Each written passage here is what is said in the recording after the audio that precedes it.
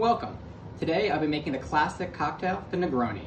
The Negroni is one of the most famous Italian cocktails. It's simple, it's elegant, it's refreshing, and it's caught the world by storm. About 5-10 years ago, it was one of the best examples of the modern cocktail renaissance. So this cocktail was invented in 1919 in Florence, Italy. The story goes that a bartender was making a friend a drink. He wanted something like an Americano, but wanted it stronger and boozier.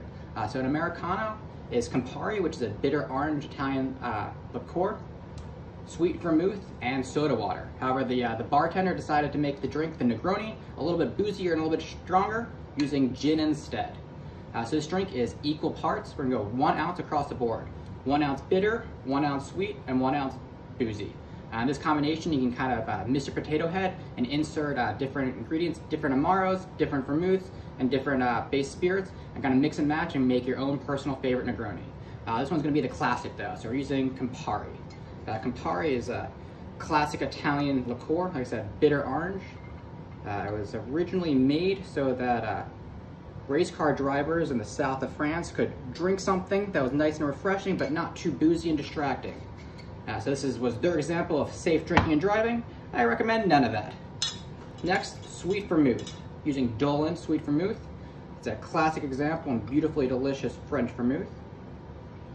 And just 1 ounce of the first 2 ingredients, and finishing up with 1 ounce of gin.